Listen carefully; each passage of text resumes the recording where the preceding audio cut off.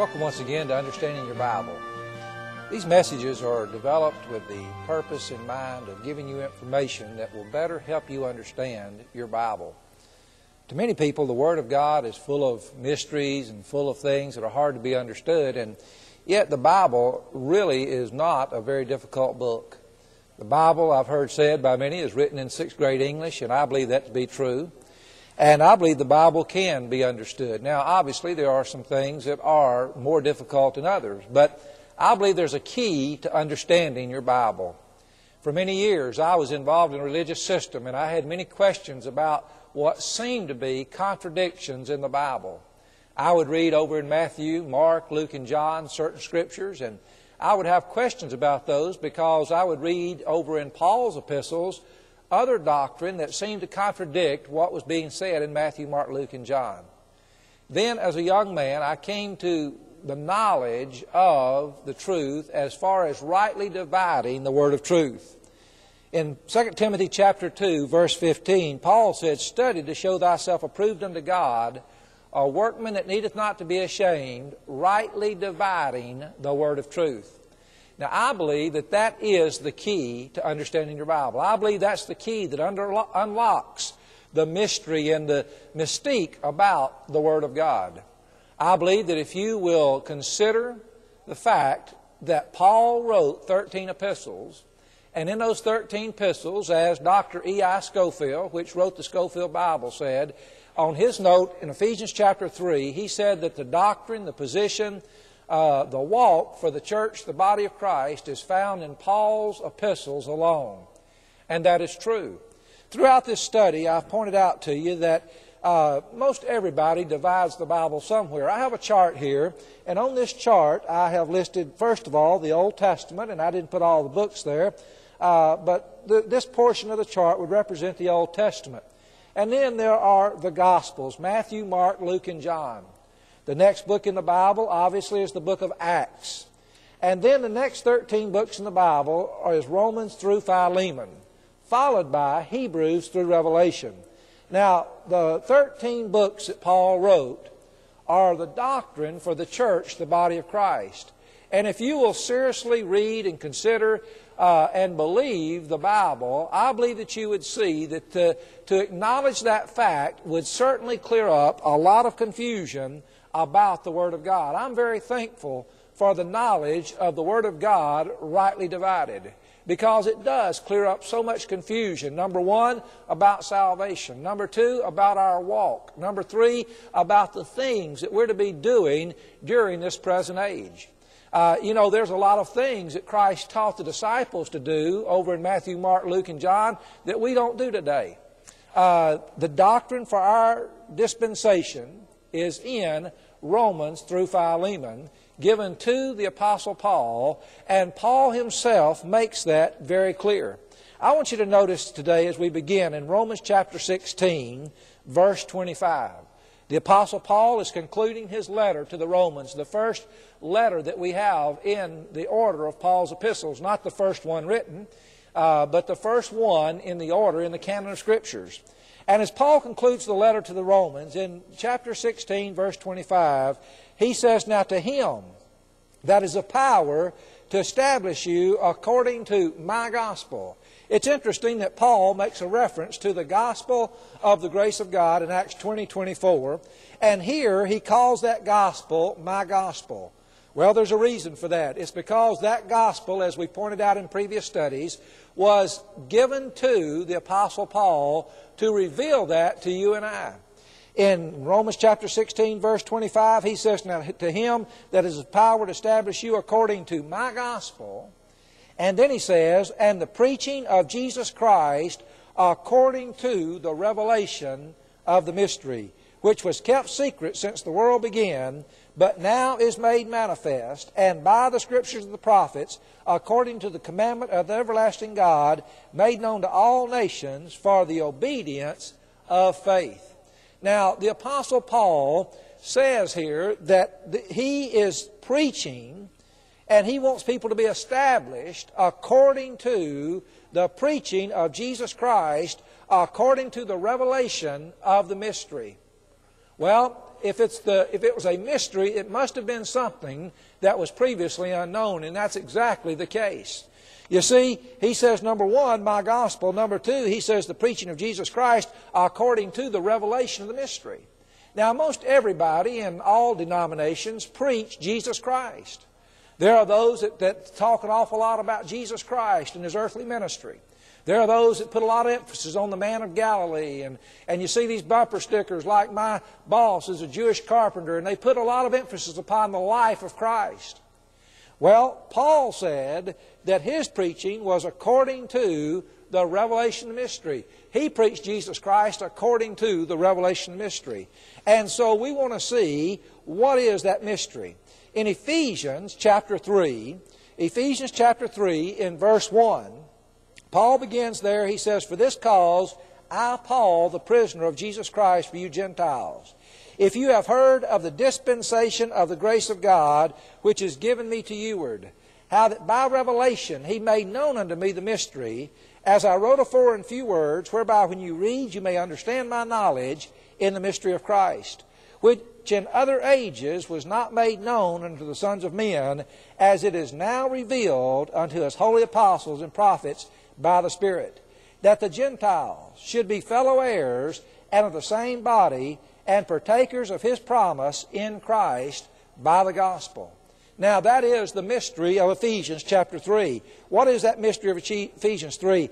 That the Gentiles should be fellow heirs and of the same body, and partakers of His promise in Christ by the gospel. You say, but wait a minute, wasn't Gentile salvation always available in the Bible? Wasn't it always possible for Gentiles to be saved? Well, yes it was, but there was a qualification to the Gentile salvation in Matthew, Mark, Luke, and John. I want you to notice with me in Matthew chapter 10, he says Jesus Christ is sending out the 12. In Matthew chapter 10, He sends them out, and they are to go out preaching that the kingdom of heaven is at hand. We talked about that gospel of the kingdom for 2 lessons already, and we saw that gospel of the kingdom is the gospel that we find in Matthew, Mark, Luke, and John, and the first part of Acts, and it is associated with the nation Israel. It's the gospel that Christ preached. It's the gospel that John the Baptist preached. It's the gospel that Peter and the other disciples preached, but it is not the gospel that Paul preached. Paul preached the gospel of Christ, the gospel of the grace of God. Now in Matthew chapter 10, verse 5, the Bible says, now these 12 Jesus sent forth and commanded them, saying, go not into the way of the Gentiles, and into any city of the Samaritans enter ye not, but go rather to the lost sheep of the house of Israel. Now notice, when He sent them out, He sent them to the lost sheep of the house of Israel. The Bible says that Jesus came unto His own, but His own received Him not. I want you to notice in Matthew chapter 15, in verse 21, then Jesus went thence and departed into the coast of Tyre and Sidon. And behold, a woman of Canaan came out of the same coast, and cried unto Him, saying, Lord, have mercy, O Lord, thou son of David, my daughter is grievously vexed with a devil. She said, have mercy on me. In other words, she's crying out to God for mercy. Verse 23, but He answered her not a word. And His disciples came and besought Him, saying, send her away, for she crieth after us. But He answered and said, notice, I am not sent, but to the lost sheep of the house of Israel. Isn't that amazing that Jesus Christ, who was the compassionate, loving Son of God, said, I am not sent, but to the lost sheep of the house of Israel? Then came she and worshipped Him, saying, Lord, help me. But He answered and said, it is not meet to take the children's bread and to cast it to dogs. And she said, truth, Lord, yet the dogs eat of the crumbs which fall from the master's table. Then Jesus answered and said unto her, O woman, great is thy faith, be it unto thee even as thou wilt. And her daughter was made whole from that very hour. In other words, the idea there, folks, is that a Gentile, in order to be saved, they had to take a place of submission. This woman said, truth, Lord, yet the dogs eat of the crumbs which fall from their master's table. In Luke chapter 7, there's another account of a man who was a centurion. In Luke chapter 7, verse 1, it says, now when he had ended all his sayings in the audience of the people, he entered into Capernaum. And a certain centurion servant, who was dear unto him, was sick and ready to die. And when he heard of Jesus, he sent unto him the elders of the Jews, beseeching him that he would come and heal his servant. And when they came to Jesus, they besought him instantly, saying that he was worthy for whom he should do this. Why? For he loveth our nation, and he hath built us a synagogue. Then Jesus went with them, and when he was now not far from the house, the centurion sent friends to him, saying unto him, Lord, trouble not thyself, for I am not worthy that thou shouldest enter under my roof. Wherefore neither thought I myself worthy to come unto thee, but saying a word, and my servant shall be healed. And down in verse 9 it says, when Jesus heard these things, he marveled at him, and turned him about, and said unto the people that followed him, I say unto you, I have not found so great faith, no, not in Israel. But did you notice that the reason that Jesus Christ answered the man's prayer was because in verse 5 they said, he loveth our nation, and he hath built us a synagogue. In other words, the Gentile salvation was based upon acknowledging the nation Israel as the people of God and coming to Christ through Israel. You say, well, what about a man like Cornelius over in Acts chapter 10? Well, you know, Peter is instructed in Acts chapter 1 to be a witness unto those things which he had been taught by Christ. But he was told to start in Jerusalem, and then Judea, and then Samaria, and then go unto the uttermost parts of the earth. Well, in Acts chapter 9, the Apostle Paul is saved, and in Acts chapter 10, we find that Peter is summoned to go to the house of Cornelius. It's interesting that Cornelius in Acts 10:2 is said to be a devout man and one that feared God with all of his house, which gave much alms to the people and prayed to God always, much like the man over there in Luke chapter 7. One that feared God, one that worked righteousness. And so Peter, after having received the vision from God that he should not call anything unclean, he goes down to the household of Cornelius. And he preaches there to Cornelius, and he talks to Cornelius. And it's interesting, he says there in verse 35, in every nation, he that feareth him and worketh righteousness is accepted with him. You know, Peter, when he went down to the house of Cornelius, he was a little confused himself about why he was even going. He says there in verse 30, Cornelius said, 4 days ago I was fasting until this hour, and at the ninth hour I prayed in my house, and behold, a man stood before me in bright clothing, and said, Cornelius, thy prayer is heard, and thine alms are had in remembrance in the sight of God. Send therefore to Joppa, and call hither Simon, whose surname is Peter. He is lodged in the house of one Simon, a tanner by the seaside, who when he cometh shall speak unto thee. Immediately therefore I sent to thee, and thou hast well done that thou art come. Now therefore are we all here present before God to hear all things that are commanded thee of God.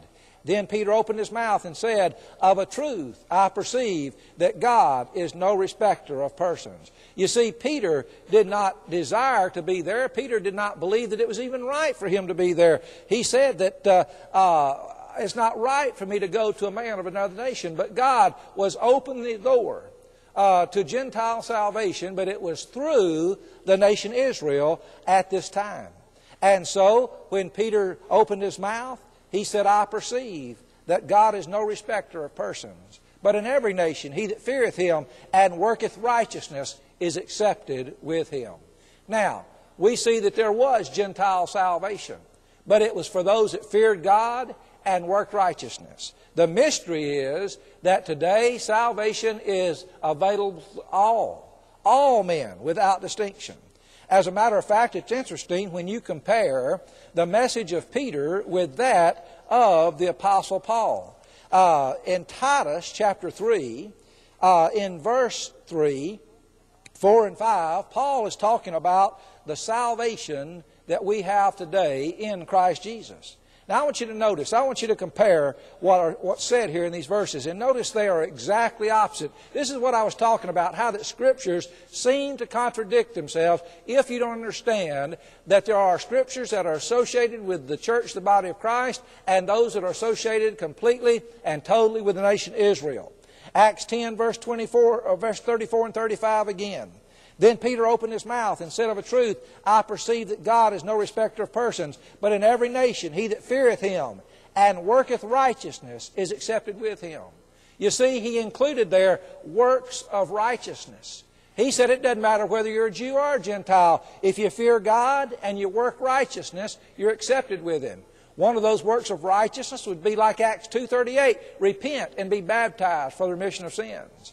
Repentance, water baptism, all included in the gospel of the kingdom. But notice what Paul said in Titus chapter 3, verse 4. He said, but after that the kindness and love of God our Savior toward man appeared, not by works of righteousness which we have done, but according to His mercy He saved us by the washing of regeneration and renewing of the Holy Ghost. Now, do you see how that is exactly the opposite of what Peter said? Peter said, I perceive that in every nation he that feareth Him and worketh righteousness is accepted with Him. Paul said, it's not by works of righteousness which we have done, but according to His mercy He saved us. You see, the revelation of the mystery that was given to the Apostle Paul opened the door of salvation to all men. Why, in Acts chapter 13, a passage that we've mentioned several times here in these Bible studies, but in Acts 13, in Paul's first recorded message, in verse 38, as he's preaching in the synagogue, he says, be it known unto you, therefore, men and brethren, that through this man is preached unto you the forgiveness of sins, and by him all that believe are justified from all things from which you could not be justified by the law of Moses. Jesus said in Matthew chapter 12, if any man committed blasphemy against the Holy Ghost, there was no forgiveness for them in this world nor in that to come. But Paul was given the revelation of the mystery. Paul was given the gospel of the grace of God. And Paul said, under this message, there's forgiveness for all sins from which you could not be justified by the law of Moses. Notice what Paul says concerning himself in 1 Timothy chapter 1, verse 12. He said, and I thank Christ Jesus our Lord, who hath enabled me, for that He counted me faithful, putting me into the ministry, who was before a blasphemer and a persecutor, and injurious, but I obtained mercy because I did it ignorantly in unbelief. And the grace of our Lord was exceeding abundant with faith and love, which is in Christ Jesus. This is a faithful saying, and worthy of all acceptation, that Christ Jesus came into the world to save sinners, of whom I am chief. Now notice, in verse 16, this is very important. Howbeit for this cause I obtained mercy, that in me first Jesus Christ might show forth all longsuffering, for a pattern to them which should hereafter believe on Him to life everlasting. You say, well, what is Paul talking about? Was he the first man ever saved? No, he wasn't the first man ever saved, but he was the first man ever saved in the manner in which he was saved. He was the first man saved totally and completely by the grace of God. Before Paul's salvation, there was keeping the law. There was water baptism. There was repentance. There was forsaking all that you have. All of those things that we talked about associated with the gospel of the kingdom. But when God revealed Himself to Paul, God revealed to Paul, when Christ died on that cross, He died for your sins. He was buried. He was raised again the third day. And Paul said He was raised again for our justification. And Paul says right here that He was the first. He was a pattern. Now listen, folks, this is not hard to be understood. You know what a pattern is. You know that when a woman begins to make a dress or a suit or any piece of clothing, she starts with a pattern. If you're going to build a house, you start with a pattern. You start with an architectural drawing.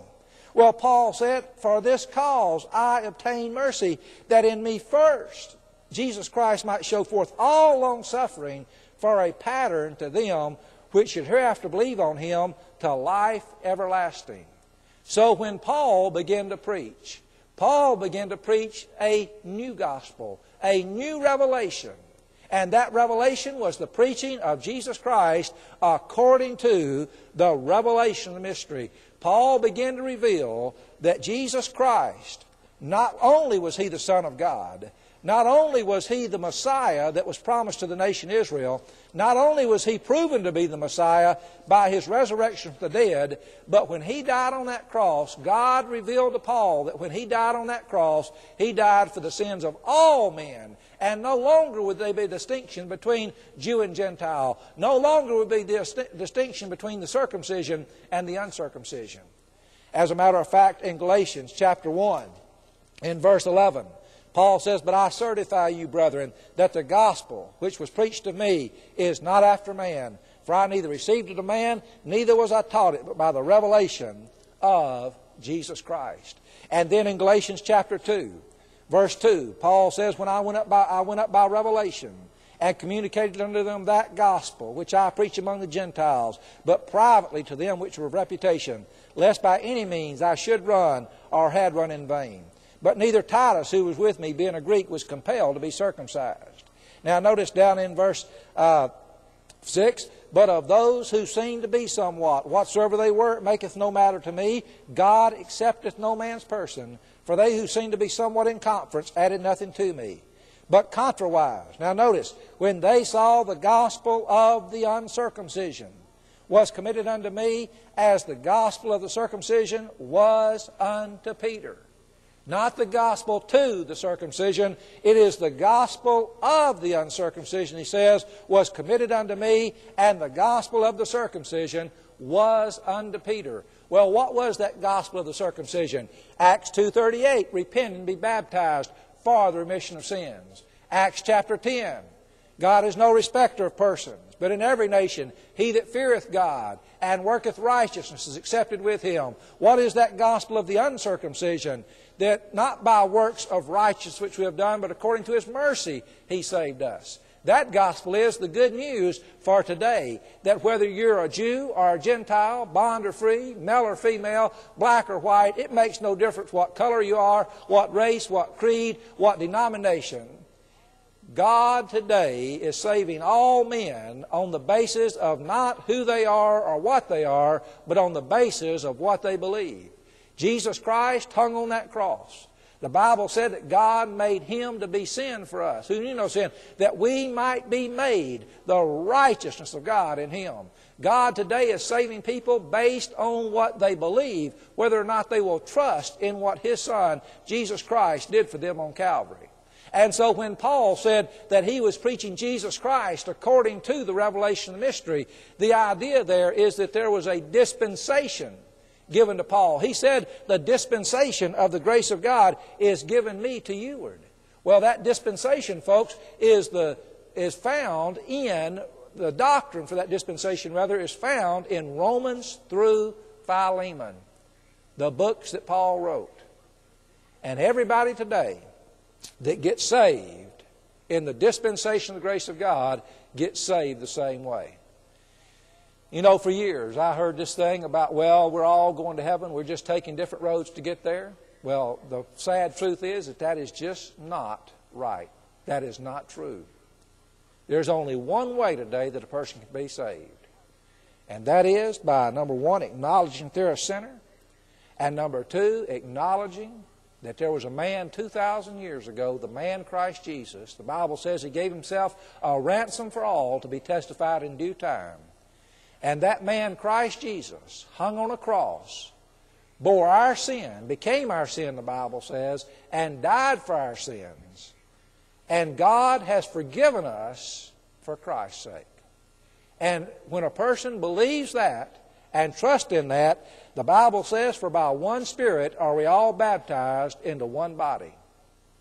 It's not water baptism that places you in the body of Christ. It's Spirit baptism. Paul said there's just one baptism, Ephesians chapter 4, and that one baptism is the baptism that's associated with the church, the body of Christ. There were at least 3 or 4 that were associated with Israel that are outlined in Matthew 3. There's only one that's associated with the church, the body of Christ. That's Spirit baptism, and it places you into the body of Christ, so that today it doesn't make any difference whether you're a Baptist or a Methodist or a Presbyterian or whatever it might be that you call yourself. If you have trusted Jesus Christ, you're in the body of Christ. If you haven't, you're not. And if you're not in the body of Christ, you're lost and you're on your way to hell. And the only hope for you is not to join another church, not to quit doing something else or put on some other good works. The only hope for you is to come to the end of yourself and quit trying to save yourself and trust in what Jesus Christ did for you. That was the whole purpose in God giving this message to the Apostle Paul, so that people like you and I would have the hope of salvation by grace through faith. He said in the dispensation that was given unto him that people would be saved by the gospel, that the Gentiles should be fellow heirs and of the same body and partakers of His promise in Christ by the gospel. Not by works of righteousness, not by joining the church, not by confessing your sins, not by turning over a new leaf, not by doing better, not by giving of your money, by the gospel. That gospel is found in 1 Corinthians 15, 1 through 4. Paul said, Christ died for our sins, according to the Scriptures, that He was buried, and that He was raised again the third day, according to the Scriptures. He has forgiven you all trespasses based on what He did at the cross. Would you right now, if you never have, trust Jesus Christ as your Savior and receive Him as your Savior, the one who died for you, loved you, and gave Himself for you that you might be saved?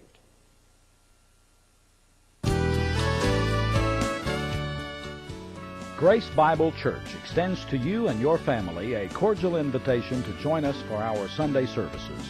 Bible classes begin at 10 a.m. with morning service at 11 and informal evening Bible study at 6 p.m.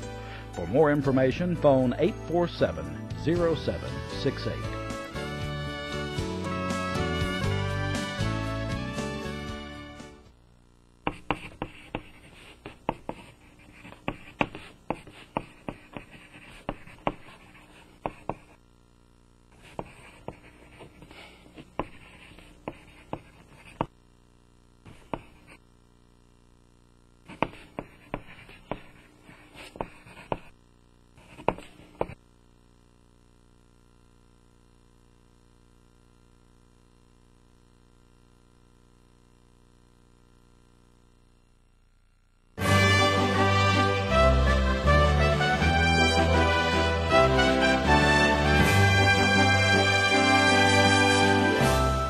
Thank you for joining us for this edition of Understanding Your Bible. For more information, write to the address on your screen or call 423-847-0768. Be sure to be with us again next week for another edition of Understanding Your Bible.